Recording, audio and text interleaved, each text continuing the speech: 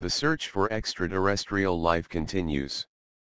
According to new research from a team at the University of Warwick, one of the Kepler mission's most Earth-like candidates would be utterly uninhabitable to carbon-based life. The Kepler mission is searching for planets that are enough like Earth to be considered habitable. Discovered in January 2015, Kepler-438b looked like an excellent candidate. The planet fit the two key characteristics for a Kepler candidate to AT.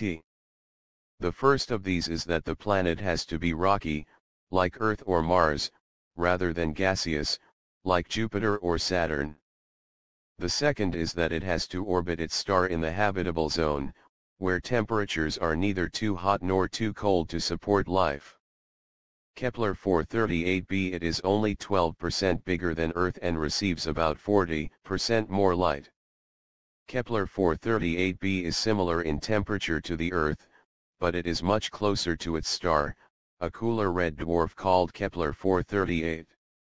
Kepler-438b orbits Kepler-438 every 35 days. The research team, led by David Armstrong of the university's astrophysics group, has discovered that the star is very active, shooting superflares and associated coronal mass ejections every few hundred days. Using photometry, the team detected excess radiation caused by the star's flares. The coronal mass ejections from the star, 10 times more powerful than any on record made by our Sun, may have stripped the planet of its atmosphere.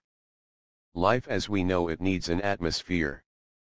Every life form on Earth depends on the atmosphere for respiration, but it goes beyond that. Earth's atmosphere also protects us from harmful radiation.